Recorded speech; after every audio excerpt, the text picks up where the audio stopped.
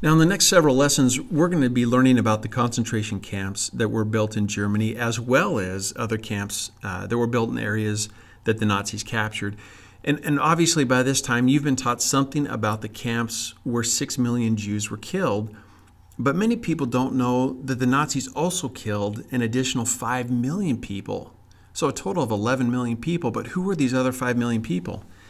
The camps that aren't so famous, they originally weren't built for Jews. This camp system, this will then also include the Jewish camps, they were designated as a place for the Nazi Party to put people who they felt weakened their version of the perfect society, as well as put people who were outspoken in their opposition to Adolf Hitler and the Nazi Party. Now, before we talk about the origins of these camps and the various groups who were taken to these camps, I think it's fitting that we read a famous quote. Now, this quote comes from Martin Niemöller. He was a Protestant pastor who was an outspoken critic of Adolf Hitler. Now, he eventually spent 7 years as a prisoner in a Nazi concentration camp. And he said, "First they came for the socialist, and I did not speak out because I was not a socialist. Then they came for the trade unionists, and I did not speak out because I was not a trade unionist.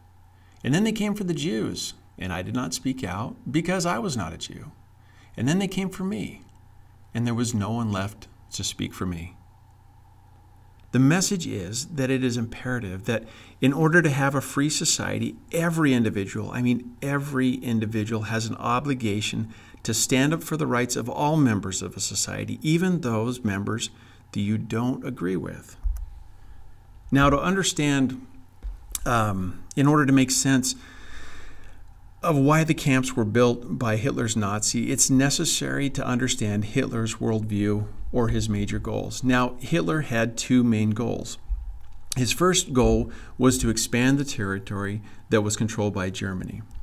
The second goal was to purify what he called the Aryan race. He wanted to eliminate any person who he felt was not Aryan, or any Aryans who were not supportive of the Nazi Party. So the only way these camps are going to make sense is if you understand these two goals. Again, one, expand the territory that was controlled by Germany, and number two, purifying the Aryan race.